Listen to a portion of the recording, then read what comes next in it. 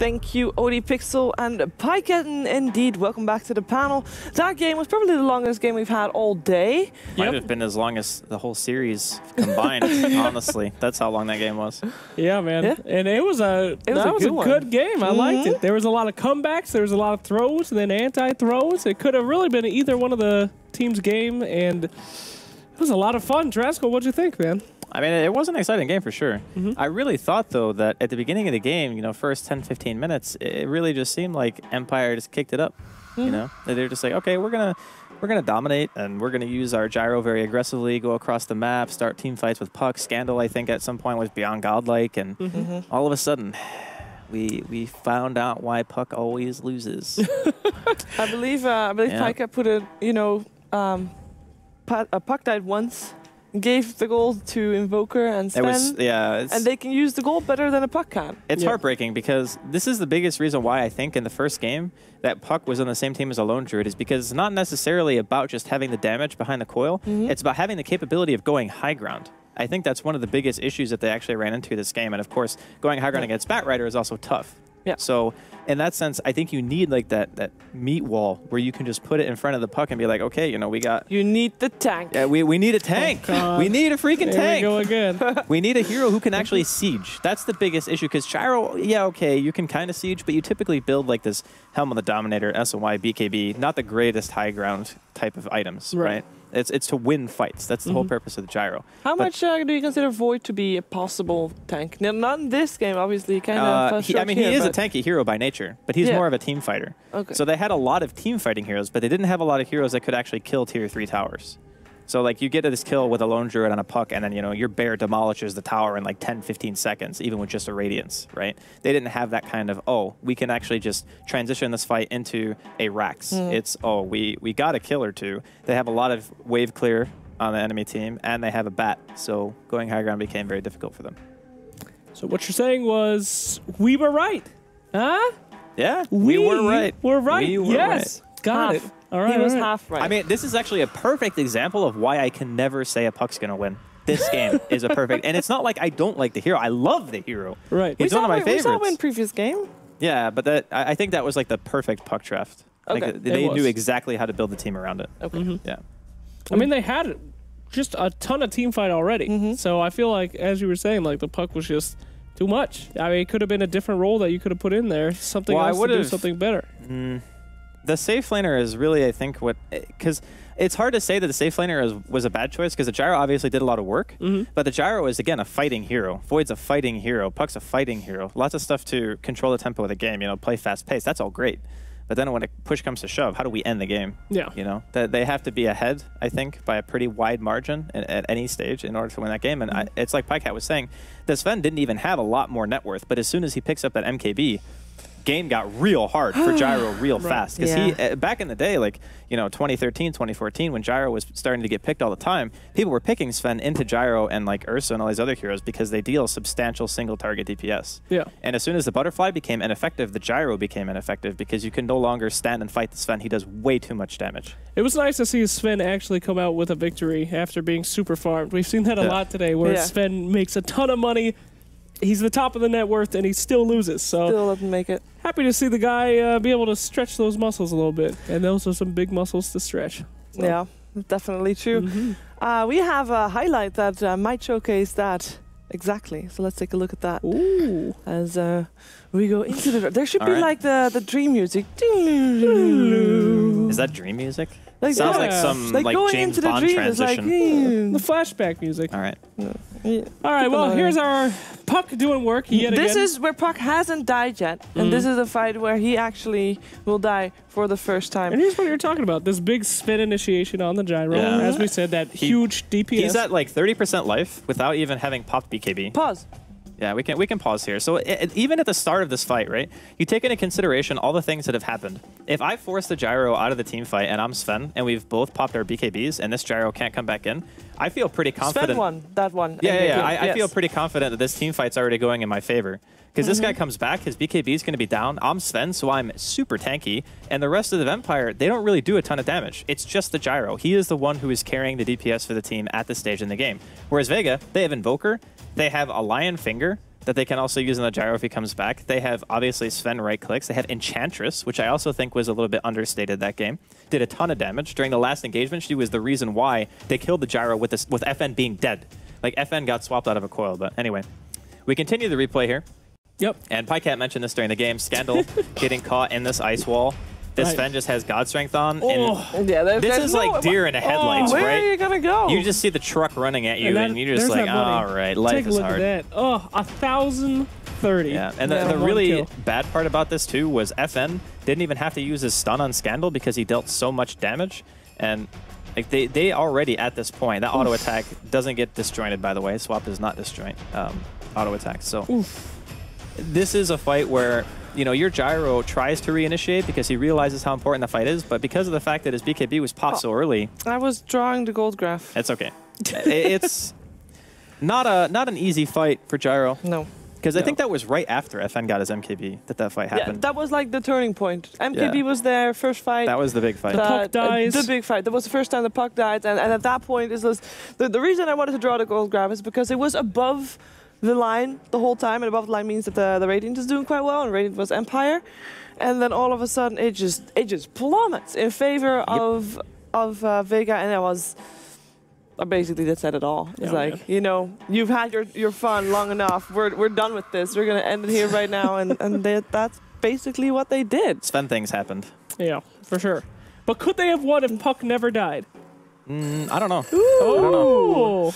I believe we can. Well, we can ask that question if you want to. But hello, Mag. Yeah. Hey. Hello, guys. Congratulations on your series. Woohoo! Thank you. I have a question. You ran Puck in your first game here, and it went really well, and you won with it. And then Empire tried it, and it started out really well, and then it kind of failed. Why? What makes a perfect Puck game, and why did it work for you but not for them? I don't know. Actually, in first game we got a very simple strategy like Puck and on Druid. It's pretty good combo, but we just finished much early with Puck. We got early domination, and it was a much different game compared to game 2. Okay. All right, Mag, you guys are doing great. You're my prediction to win the league, so keep it up. Question for you, though. You guys, there's a lot of swapping going around in your region, and you guys are staying pretty strong. I think you only had one swap. So what makes your team good enough to keep together, and where do you get that success from in your team? Team synergy, and I don't know, the things that we was playing really for a long time with the same roster make us kind of really good friends. And I don't know.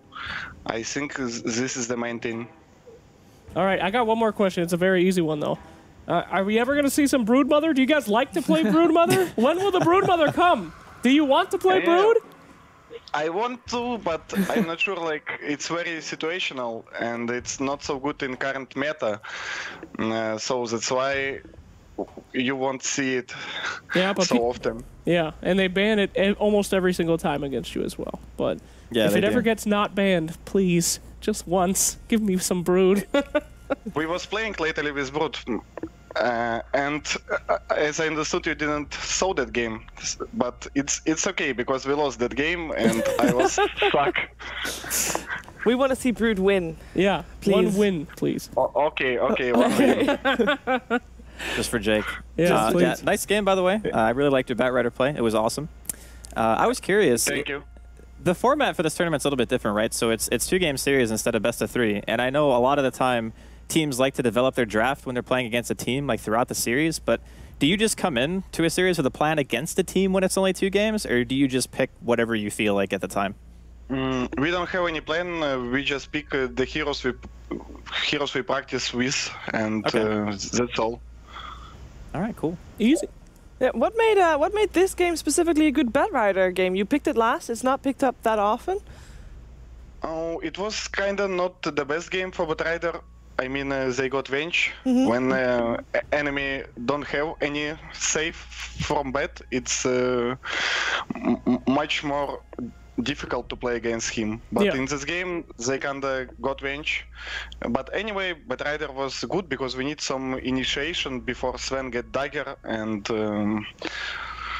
we need some early pressure because they got very, very strong team fights, and Void, Puck, they can do anything with their ultis.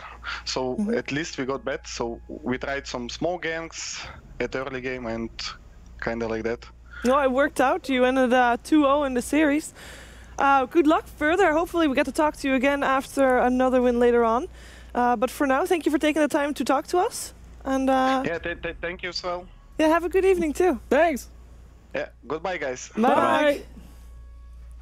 And that, of course, was a Mag from Vega Squadron, and he played indeed a good Batrider that game. It was a good series. I mean, this last series definitely a little bit more entertaining to watch than the first series. Whoa! It's true. Come on, it's true. You cannot. I mean, okay, sometimes here's the thing, a good beating's pretty entertaining. If you say something in an inflammatory way, then it's flame. But you can't like blame her for saying that the second series was more entertaining, because it was. Because it was. Can't blame me for being right. I can always blame Shiver for everything in my life that goes wrong. This is also true, unfortunately. This is also true. We can take a look at the standings and how Vega Squadron is looking after this series. They've played probably most of games of all the teams so far.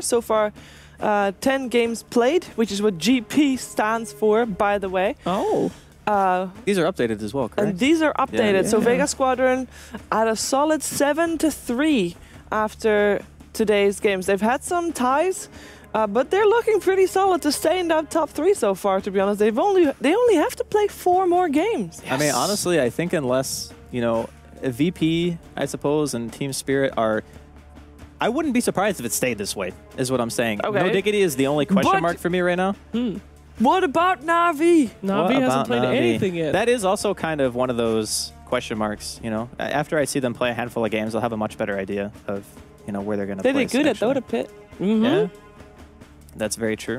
Na'Vi is on their way. They're on their way. But the one thing is... The Ewoks are coming. Oh, reference to a few hours ago. No, it's okay. I was just going to say, like, in this type of format, when you're only actually getting 3 teams out of the rest, it's like, if you make sure that you don't drop any games against the, I guess, lesser teams, if you want to call them that, like the newer teams, Adfinem, London Conspiracy, etc., then you should be pretty confident that you're going to get the top 3, right? And then all you have to do is maybe go like 1-1 against 1 or 2 of the other strong teams, or if you get a 2-0 against a strong team, then you're in like super good shape. So I think it's going to be a race between those 4. For sure. By the way, guys, if you miss anything on the Dream League, and I'm talking not only games, but also red buttons, not only of the ones today, which I believe is still under construction, but red buttons of yesterday and the day before and the day before that, etc. Make sure to check out DH Dream League on YouTube. And you can also check out DH Dream League on Snapchat for extra coverage. I don't know if I could call Snapchat coverage, but I think I can. It is coverage. Yeah, it is definitely coverage. We got all the social media coverage. We got all the social media. Twitter. DH Dream League. Sorry, did I say DreamHack? Damn it! No, you're good. Do it over. DH Dream League on YouTube and Snapchat and Twitter. So there you go. We got it all. The only one. What are we missing? Is there anything that we don't have yet? Facebook, Tinder. Right? We don't have a Tinder account for Dream League. Jake will make one specifically for this. Ladies, gentlemen, Dream League Tinder on the way. Make sure to swipe right. That's because I'll be waiting for you. That's so not a Chewy. It just... I don't know what that is, but it's definitely not true. If you go on the Dream League Tinder, you'll find out just what that is. Don't do that. Don't do that. You can't look for people on Tinder. Yeah, you can. People advertise all the time. It's the new way. What? Swipe right if you like Kool-Aid Man. People do that. No, they don't. Yeah, they do. How often are you on Tinder? I don't want to talk about it, okay? Okay. So a lot. Tomorrow, we're going to be back tomorrow at 1800. Tomorrow, we're not going to have a doubleheader of anything. We're going to have 4 separate teams. We're going to have Adfinem, Virtus Pro, Empire, Team Spirit, and it's all going to mash. And it's all going to be amazing Dota and fights and battles and massacres and bloodbaths. And if you want to see that, you have to tune in tomorrow. It starts at 1800 CEST. So make sure you tune in then and have a good evening morning or afternoon, wherever you are.